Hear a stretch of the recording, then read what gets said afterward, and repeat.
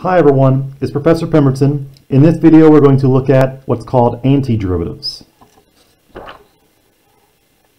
So thus far in the course we've spent a considerable amount of time on differentiation or finding the derivative of a function and several applications involving the derivative and the first derivative and the second derivative.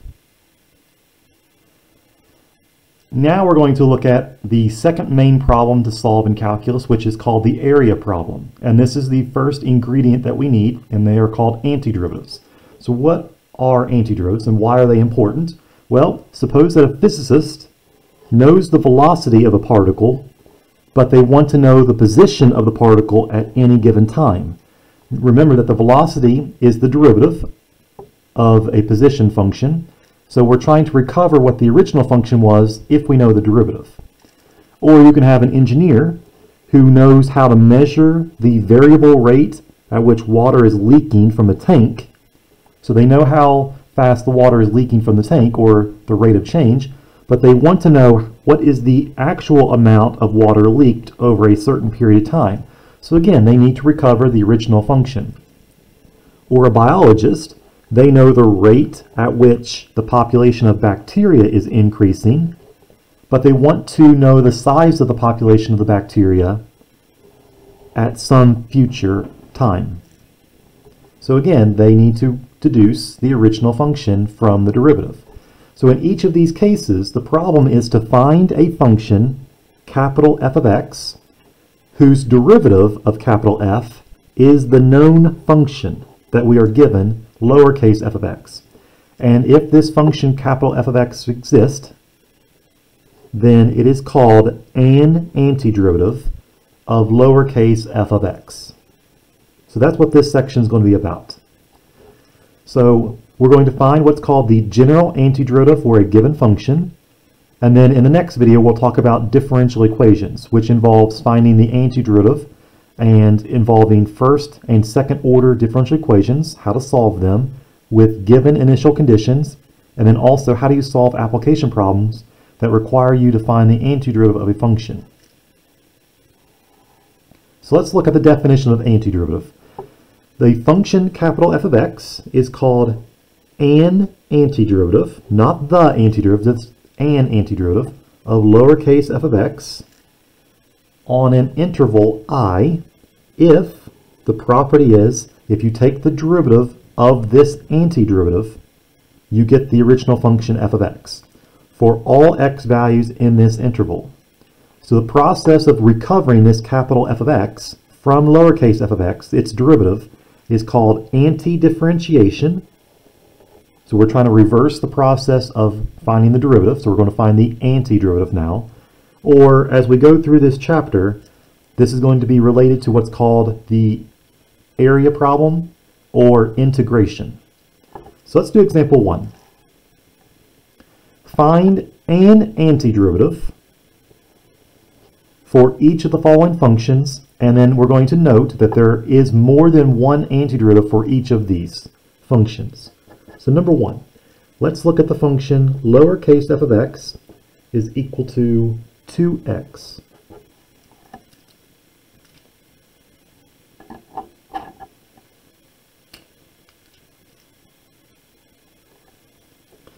So if lowercase f of x is 2x, this is already representing a derivative of some function. Our job is to recover the original function, which is called an antiderivative. So one possibility could be capital F of x could be x squared, since the derivative of the antiderivative is 2x, which is the original function. But you could also have capital F of x equals x squared plus 1, because the derivative of 1 will just be 0, and that's not appearing in lowercase f of x. Number 2, let's try to find an antiderivative for g of x, which is 1 divided by x plus 2 e to the 2x power. So again, this represents a derivative of some function, and we're trying to recover that function, which is an antiderivative. So it's common notation to use capital letters for antiderivative when your function is lowercase. So capital G of x would be, what is the function that gives you the derivative 1 divided by x? It's natural log, but in this case, x is any real number. So keep in mind that the natural log, the argument needs to be a positive value. So you need to include absolute value of x. It's not just natural log of x, because you cannot take natural log of a negative number or 0. So make sure you put absolute value around the x, the argument, and then plus, what is the antiderivative of 2e to the 2x? Well, it's e to the 2x, because if you took the derivative of this function, capital G, and you take the derivative, you will get 1 divided by x for the derivative of natural log of absolute value of x, plus the derivative of e to the 2x is 2e to the 2x, because you have to use a chain rule. And this is the original function. So that works. That's one possibility. And again, you could also have subtract 3 at the end of an antiderivative, because the derivative will just be 0 again. Number 3. Let's try h of x is equal to this polynomial, 3x squared plus 4x subtract 7. So again, the antiderivative and antiderivative would be capital H of x. The antiderivative of 3x squared would be x to the third, because the derivative of x cubed is 3x squared. The antiderivative of 4x is 2x squared, because the derivative is 4x. And the antiderivative of negative 7 is negative 7x, because the derivative of negative 7x is negative 7. So that's because capital H prime of x is equal to 3x squared plus 4x minus 7, and that is lowercase h of x. So this is an antiderivative. Again, you can add any constant at the end and take the derivative, it will just disappear. Number 4. How about lowercase j of x? Let's go to trigonometry. 2 times sine of 2x. So the antiderivative and antiderivative would be capital J of x. Now think about this one. What function's derivative would be 2 sine 2x? Well, it would need to be negative cosine 2x, because the derivative of cosine 2x is negative sine 2x. So the negatives will cancel each other out to give you a positive. And then the derivative of the inside would be 2, and that's where that 2 comes from.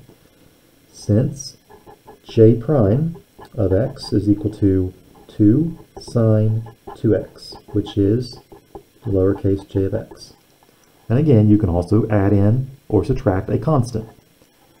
Let's do one more, number 5. This time, let's look at another trigonometric function. This time it's negative 3 cotangent x cosecant x plus secant squared x. So capital K of x for an antiderivative. Let's think about this. What function derivative would give you negative 3 cotangent x cosecant x? Well, negative 3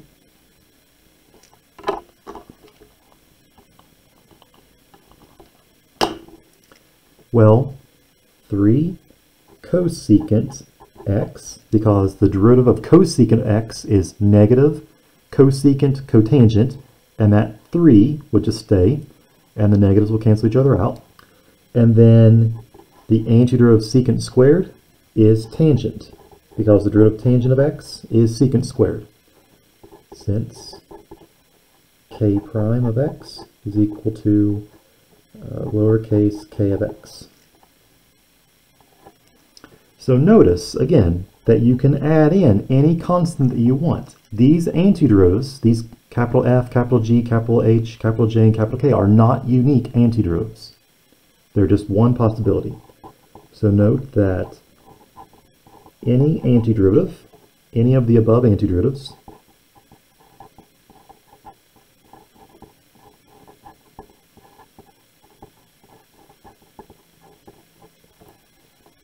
may contain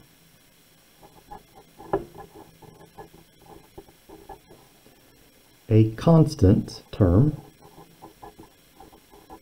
And this is what we were talking about earlier. You can have any constant term added or subtracted at the end of any of these possible antiderivatives, and could be an acceptable antiderivative.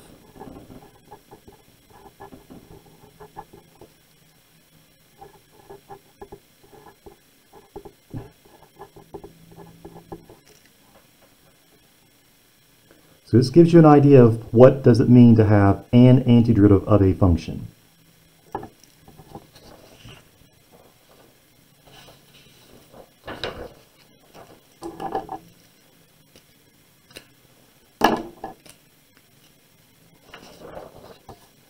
So we're going to state this observation that we've made from the previous example in terms of a corollary. A corollary is just a consequence of a theorem. So a corollary of the mean value theorem from the previous chapter, it gives us a method to find all possible antiderivatives of a given function. So in particular, we found out that any two antiderivatives of a function will differ by, at most, a constant term. So the theorem states, if capital F of x is an antiderivative of lowercase f of x, so it's an antiderivative, on an interval I, then the most general antiderivative of lowercase f of x on the same interval is capital F of x plus c.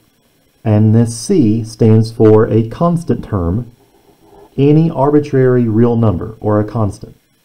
That's what the theorem states. So in other words, if you have f of x plus c, this is called the most general antiderivative, or sometimes people refer to it as a family of antiderivatives because it's a family of functions.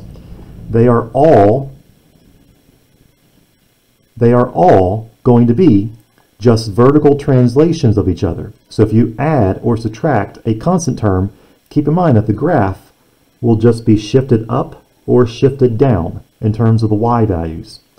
So we can select a particular antiderivative from the family by assigning any specific value to c. And then we would know that the function passes through the given point on a curve. So here's an example.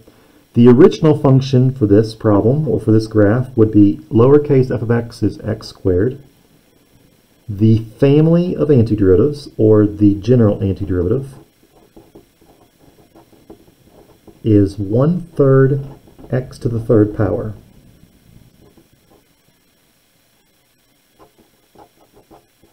So 1/3 x cubed, because the derivative of 1/3 x cubed is x squared, plus c, where c is a constant.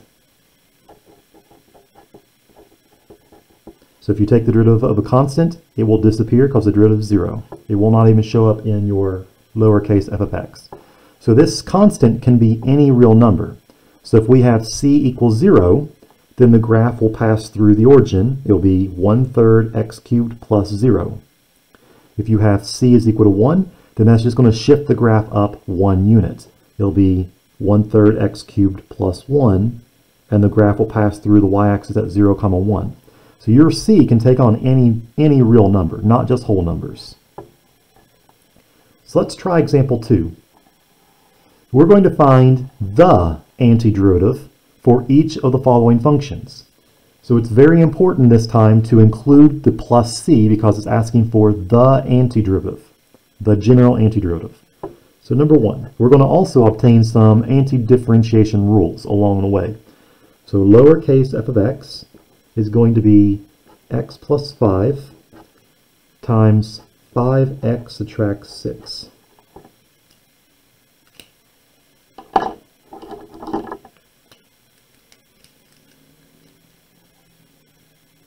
So notice that there is not an antiderivative that's very easy to find of a product.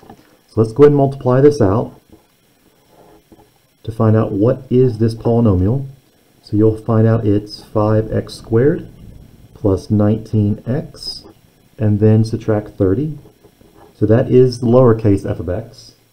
And we need to find the general antiderivative. So this is going to be denoted by capital F of x. It is what is the function, or what's the term that gives you the derivative 5x squared. It's 5x to the third divided by 3, because the derivative of x cubed is 3x squared. The 3 will cancel out with a 3, and you'll have a 5x squared left. Plus the next term would be, what's the antiderivative of 19x? 19x squared divided by 2, because the derivative of x squared is 2x, and the 2's will cancel out, and you'll have 19x left. And then the antiderivative of 30 is 30x. This is an antiderivative, but it's not the general antiderivative. To get the family of antiderivatives, you need to add on any arbitrary constant. So this c is a constant.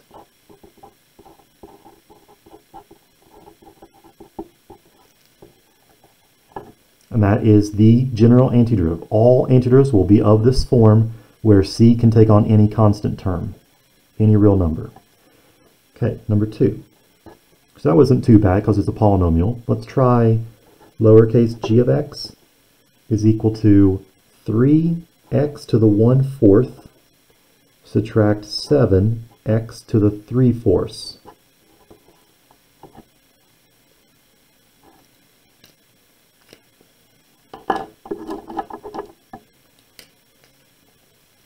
So this problem is going to be a little bit more difficult because we have to worry about what is the exponent going to be, so that when you take the derivative, you get x to the 4th, 3x to the 1/4. And then if you take the derivative of the second term, you get 7x to the 3/4. And then we'll add on the constant at the end. So capital G of x will represent the family of antiderivatives. Let's think back to the last problem. We added 1 to the exponent to get the antiderivative of x squared. But then because the exponent became a 3, if we take the derivative, we'll get 3x squared. The power will go down to the front because of the power rule. So we need a 3 in the denominator to cancel out that 3 from the power rule when we take the derivative. Let's use that idea here. We're going to keep the 3, just like we kept the 5 in the previous problem. But now we need to add 1 to the exponent, so 1/4 plus 1. But then because the exponent becomes 1/4 plus 1, you need a 1/4 plus 1 in the denominator to help cancel out whenever you take the derivative to use the power rule. So now the next term, subtract 7, again will just be a constant, a coefficient, so it will stay. And now add 1 to the exponent on the 3/4, so 3/4 plus 1, divided by, again, divide by the same exponent. Whatever the exponent becomes, that's the denominator. And then, if you want the family of antiderivatives, tack on a plus c, any arbitrary constant. So now, simplify. So 3, and then in parentheses, the power becomes x to the 5/5, 5/4, and then the denominator becomes 5/4. Subtract 7. The power on the second term becomes x to the 7/4, and then again, the denominator is also 7/4 plus c. Keep in mind you have to have c on each applied by the reciprocal, so 3 times 4/5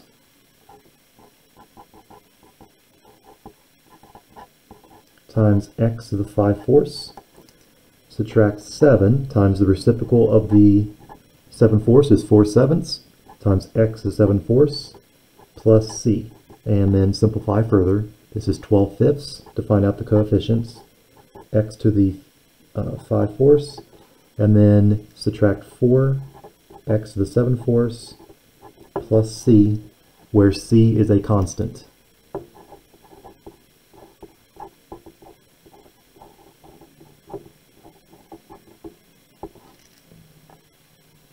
So this is called the general antiderivative, or family of antiderivatives for lowercase g of x. All right, try one more, number 3. Let's try some trigonometric functions. So this time, lowercase f of h of x is equal to cosine of x subtract 4 sine of x. Sine of x is cosine.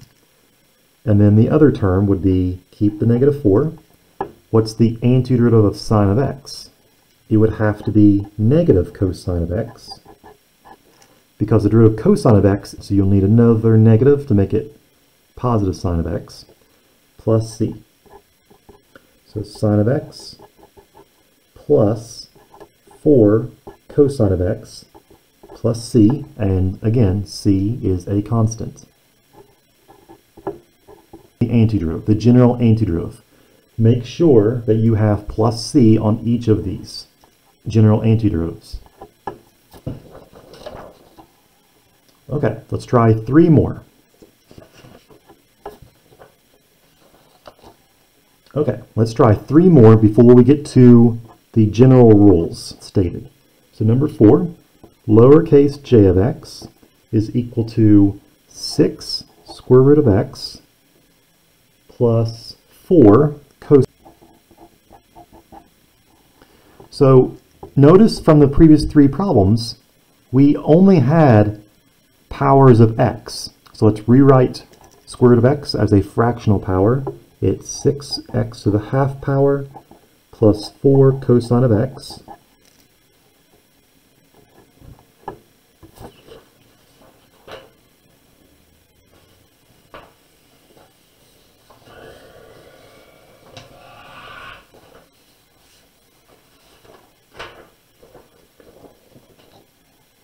Okay, let's try 3 more before we get to the general rules. So number 4. This time we'll look at lowercase j of x is equal to 6 times the square root of x plus 4 cosine of x. So remember from the first 2 problems, we only had powers of x, and we're going to rewrite square root of x so that we know what exactly the power of x is. It's x to the 1/2, and then we'll keep the second term 4 cosine of x. So now we have a way to figure out the antiderivative. The general j of x would be keep the 6, the coefficient, and then we know the rule from that if you have x to the half, the antiderivative is found by adding 1 to the exponent, same exponent. That way when you take the derivative using the power rule, your power will cancel out with the denominator and you'll just be left with a 6.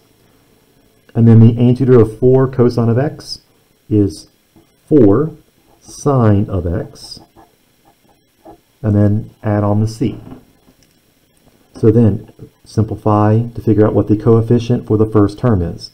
So 6 times the power becomes x to the 3/2, and then divide by 3/2, plus 4 sine of x plus c.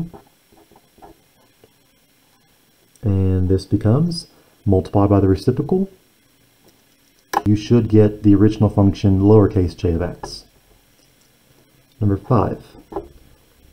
This time lowercase k of x. We haven't tried any exponential functions yet. Let's try 2/3 e to the negative 2x power. So remember that for the derivative of exponential functions, you do not use the power rule. So if you want to find the antiderivative, you cannot add 1 to the exponents. That only works for powers of x where the power is a real number, not a variable. So this time, then we'll find the antiderivative of e to the 2x. So the derivative of exponential functions are themselves. So the antiderivative of e to the negative 2x should be itself. Except, what's the derivative of the power? Negative 2. So you need to have a negative 2 in the denominator to help you cancel the 2 in the denominator to cancel it out, plus c. And so this will simplify to negative 1/3 e to negative 2x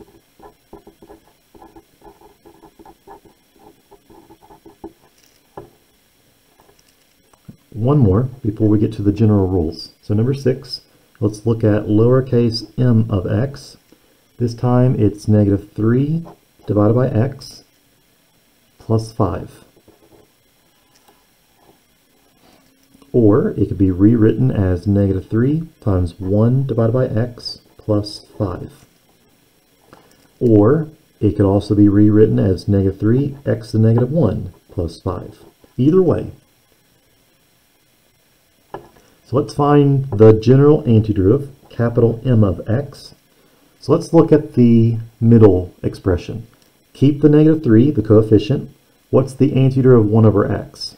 We did that one earlier. It's natural log of the absolute value of x, because x is any real number. You want to make sure you have the positive value of x after the absolute value before you take the natural log. The antiderivative of 5 would have to be 5x, because the derivative of 5x just gives you 5. And then we have a c for any arbitrary constant.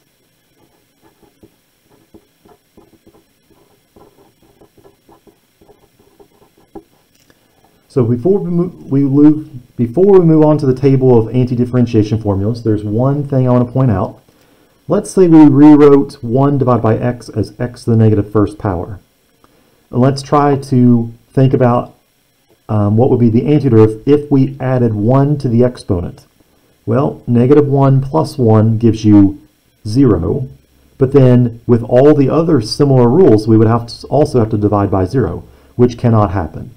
So this is one of the unique rules where if you ever have x to the negative first power, the antiderivative is natural log absolute value of x. You cannot use the reverse power rule for that one. And again, I want to make a note that you need the absolute value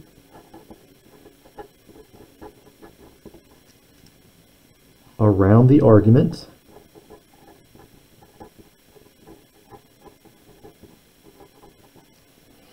since x represents any real number.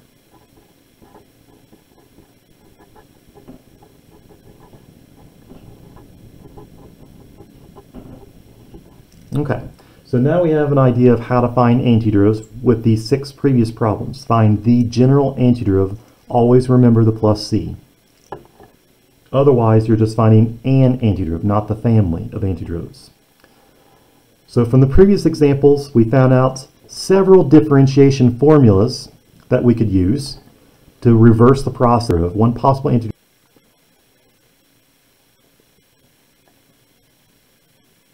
So if we have a coefficient times a function, we always kept the coefficient and we found the antiderivative of lowercase f of x, and it was capital F of x. If we had derivative of each term separately, if we had x to some power, as long as the power was not negative 1, you could add 1 to the exponent, and then we had e to a power. The antiderivative was itself. The antiderivative of cosine of x was sine of x. The antiderivative of sine of x was negative cosine of x. Secant squared, the antiderivative would be tangent. Antiderivative of secant of x. And the last two we haven't seen yet, but these are for the inverse trigonometric functions. Make sure that you know each of these antidifferentiation formulas.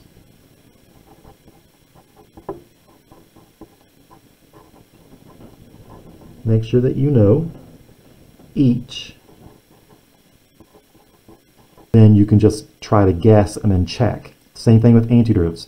You can use these rules to find the antiderivative rather than guessing what the antiderivative would be and then having to check it every time using derivatives. Last comment before we get to example 3 is that each of these differentiation rules in the table, you can always verify them using a differentiation formula. So you can always check your answer. So in every single case, you can have a plus c on each of these antiderivatives, and you'll find the general antiderivative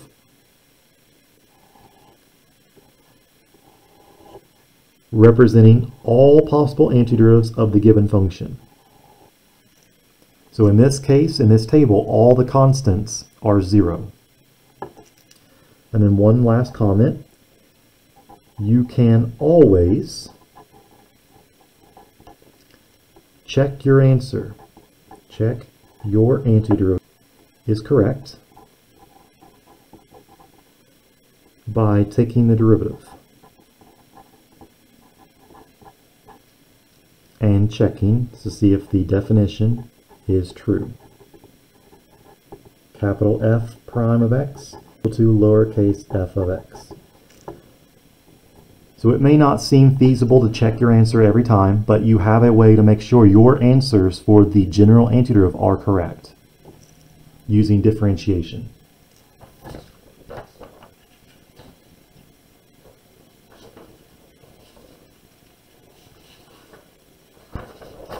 Okay, let's move on to the last example in this video. We are going to use the anti-differentiation formulas in the previous table to find the antiderivative for the following functions. This without looking at the table every single time. So number one, let's look at lowercase f of x is equal to square root of x times 10x plus 6. So this is the function that you already have taken the derivative of. So this is the derivative. We're going to recover the antiderivative. So again, make sure you multiply this out so we identify exactly what the power of x's are. You'll have x to the 3 halves plus 6x to the half after you distribute.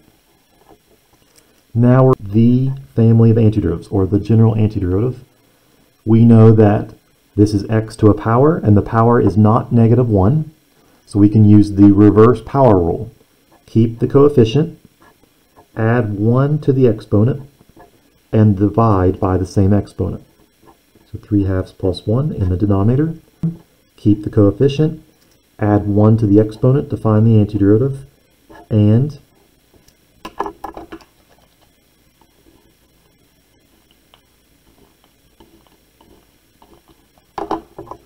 let's move to the next term.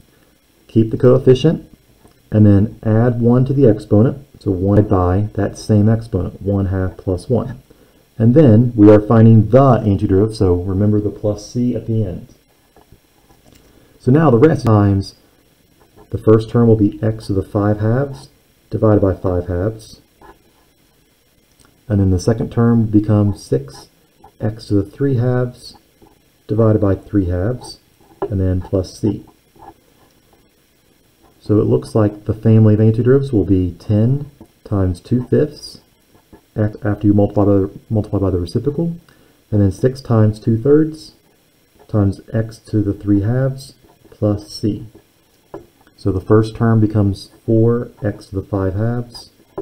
Second term becomes 4x to the 3 halves, and then plus c, where c is an arbitrary constant. You do not need to read powers back to radicals. You can leave it as fractional powers in your antiderivative. And keep in mind that you can check your answer by taking the derivative, and you should get lowercase. Alright, this time we're going to do g of x, which is given in a rational function form. So x to the 4th plus 4 square root of x, and this is divided by x squared.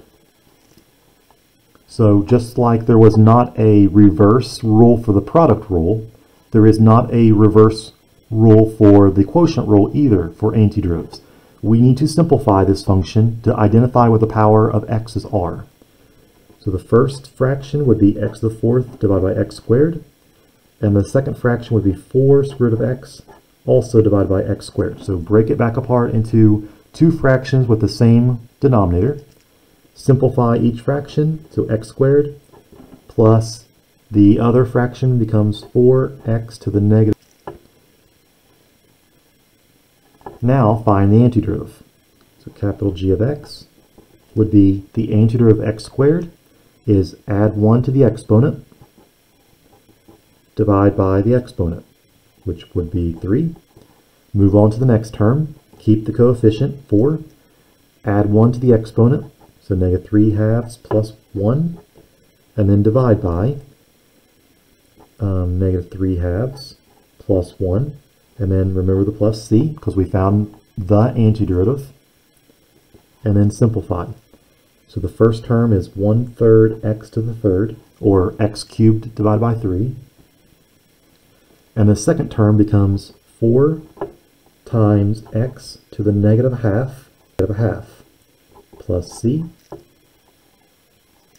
And so this is 1/3 x cubed minus 8 x to the negative half plus c. And you can rewrite this x to the negative half as a fraction. So capital G of x is 1/3 minus 8 stays in the numerator, but x to the negative half is really square root of x plus c. And c is any arbitrary constant again. Or you can just leave your answer as it was. 1/3 x cubed minus 8x to the negative half plus c. One or the other. Okay, let's try a third problem, number 3. Again, we're going to start off with a function that is a fraction. So it's x to the 5th, subtract x cubed, plus 6x, and this entire function, or entire numerator, is divided by x to the 4th. So we're going to approach this the same way as the last problem. Rewrite the function into 3 separate fractions. X to the 5th divided by x to the 4th minus x cubed divided by x to the 4th plus 6x over x to the 4th again. Simplify each term, so x, subtract 1 divided by x plus 6 divided by x. Or you can also have x minus x to the negative 1 plus 6x to the negative 3. That way we have each power of x identified. The antiderivative, so capital H of x, the antiderivative of x squared. So it's x to the first power, so you can still use the reverse power rule.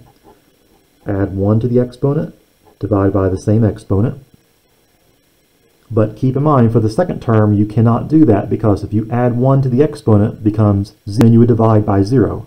This is that unique rule, because it's really 1 divided by x. The antiderivative is natural log absolute value of x, and keep the sign between the antiderivatives, plus 6, keep the coefficient, and then this last term, you can add 1 to the exponent. So negative 3 plus 1 divided by negative 3 plus 1, and then we found the antiderivative, so add c. Do a little bit of simplifying. You have 1/2 x squared, subtract natural log absolute value of x, and then this last term becomes 6 times x to the negative 2 divided by negative 2 plus c.